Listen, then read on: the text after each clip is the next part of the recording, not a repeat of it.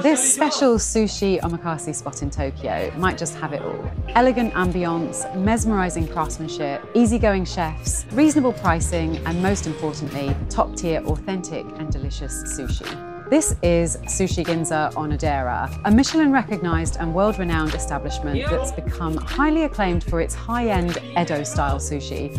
But don't take my word for it, take a look for yourself as we go through a piece-by-piece breakdown of their two popular omakase lunch courses. Their first and most affordable lunch course consists of 12 pieces of sushi total, in addition to an appetizer, soup, and dessert. The second seasonal omakase course is about 2,000 yen more and adds on 3 extra pieces of sushi.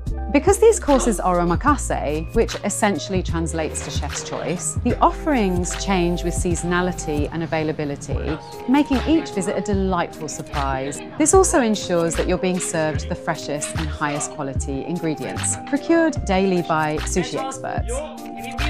First up is the appetizer, a chilled, savoury egg custard adorned with plump, jewel-like salmon roe and fresh wasabi. This dish is a staple in traditional Japanese cuisine and is known for its light and delicate umami, often used to cleanse the palate before more intense flavours. The texture is incredibly smooth, almost silk-like, and allows the full flavour of the fresh salmon roe to burst through with each bite. Additionally, the freshly grated wasabi adds a perfectly sharp, spicy, and nuanced flavour dimension that complements the umami excellently. And now for the sushi. First up is striped jack, also known as white trevally. It offers clean, balanced sweetness. The texture is soft, tender, and slightly sticky, which enhances the flavour and makes it linger longer on the palate. Second was Japanese cuttlefish, adorned with salt and a squeeze of sudachi. It had a tender and slightly chewy texture, which paired perfectly with the citrusy burst of sudachi. The salt also helped highlight the natural sweetness of the squid for a smooth, creamy, and toothsome bite. Next, we have tuna that's been pickled and marinated in a soy sauce and yuzu-based mixture. This marination process was originally developed in the Edo period to preserve the fish. Here, it enhanced the tuna's richness, infusing it with deep umami, a splash of brightness, and a smooth, velvety finish. As a side note, this seems to be a fairly common piece across many omakase sets in Japan. And now we have our first shellfish, a snow crab from the Hokkaido prefecture. The sweetness of the crab is almost buttery, with delicate brininess that enhances its natural flavours. Snow crab from Hokkaido is particularly sought after for its tender meat and rich flavour, making this piece a true delicacy. Next came bonito, smoked with sakura wood chips. Smoking bonito is a traditional technique that adds a layer of sweet and woody complexity to its flavour. The combination of the smoky aroma and the umami-rich fish creates a deep and satisfying bite, while also removing a lot of the fishiness. And now, pulled fresh from the tank, we have a choice of botan shrimp and tiger prawn. The botan shrimp is served raw and comes included with the course. The tiger prawn costs extra and is served cooked. But as for the botan shrimp, it's known for its plump and juicy texture, in addition to its clean, intense sweetness that lingers. Served raw, it's a smooth, creamy, and silky delight that highlights the exceptional flavour of peak freshness. Next was horse mackerel, one of the many standout pieces of the meal. This piece was impeccably fresh, ensuring that there was no hint of the strong fishiness that's sometimes characteristic of mackerel.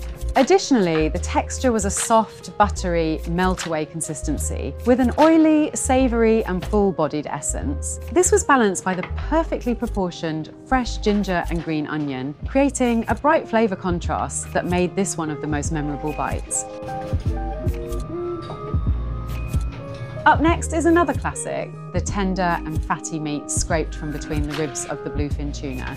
It has a uniquely soft, slightly fibrous texture and also showcases the ethos of how every part of the fish can be made delicious. Next up, we have an exciting and exotic-looking delight that's a mainstay for authentic sushi courses. This is surf clam, known for its firm texture and sweet flavour. Here, it's lightly and beautifully grilled, which helps bring out the flavours in addition to adding a light and delectable charred dimension.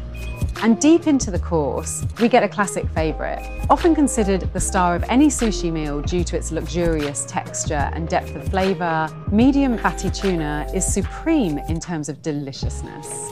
The piece strikes the perfect balance between richness and melt-in-your-mouth texture with a nuanced bite that is both indulgent and refined. Also considered one of the most luxurious sushi offerings, sea urchin was served next.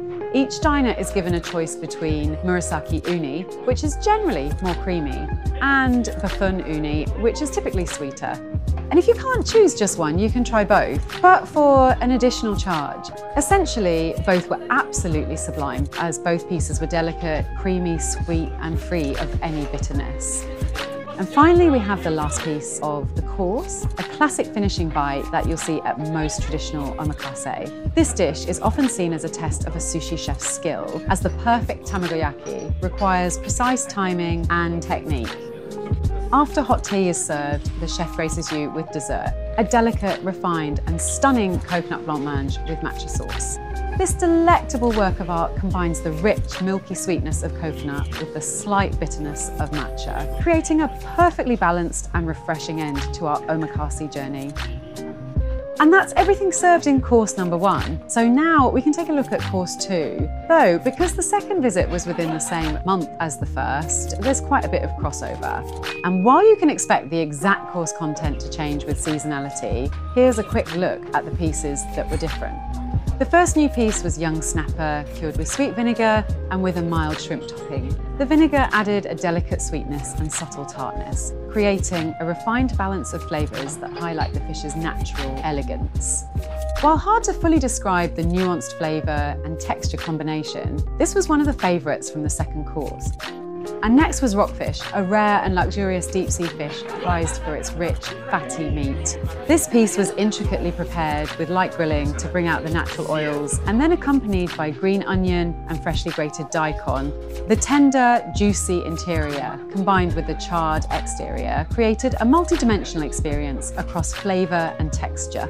Next, we have a traditional Japanese clam that is celebrated for its naturally sweet and delicate flavour. This piece is served with a light yet sweet and viscous sauce, which subtly enhances the clam's inherent sweetness. The tender, yet slightly firm texture is allowed to shine, creating a refined and balanced bite that highlights the true essence of this prized shellfish. And at long last, we have the infamous fatty bluefin tuna. Unlike the medium fatty tuna from the previous course, this is classified as the fattiest cut from the tuna belly with the highest fat marbling. The peak fat content gives it a supremely soft, rich, and melt-in-your-mouth texture that's often considered the epitome of luxury in sushi. At the very end of the meal was the tried and true tuna roll. The bright red tuna, wrapped in vinegared rice and aromatic nori, delivered a clean, straightforward flavour. Without any distractions, the impeccable tuna quality was put on full display. And that's it for all the pieces across the 2 lunch courses. But before we wrap up, here's a few important things to note in case you'd like to try this sushi for yourself. Most importantly, this restaurant is genuinely world-renowned and therefore a tad difficult to secure a spot. Reservations are essentially required, but are offered 60 days in advance on a rolling basis, though they're usually fully booked at least a month out, and it's recommended to plan and reserve accordingly. Secondly, while the atmosphere is warm, friendly and inviting, it's an elegant and intimate space where standard omakase etiquette should be respected. But all in all, Sushi Ginza Onodera appears to be well deserving of its acclaim as a premier sushi experience. Not only do they provide outstanding, top-tier omakase that's characteristic of Tokyo's fine sushi culture, but they do so with deep dedication to sharing the art of sushi with everyone. Making high-end sushi not only accessible but delightful and joyful is what makes this spot truly unique. So I highly recommend it to anyone who's looking to dip their toes into the incredible world of fine Japanese sushi. But that's all for now. Thanks for watching, and I hope this helps you in your own Japan sushi explorations. Until next time, cheers.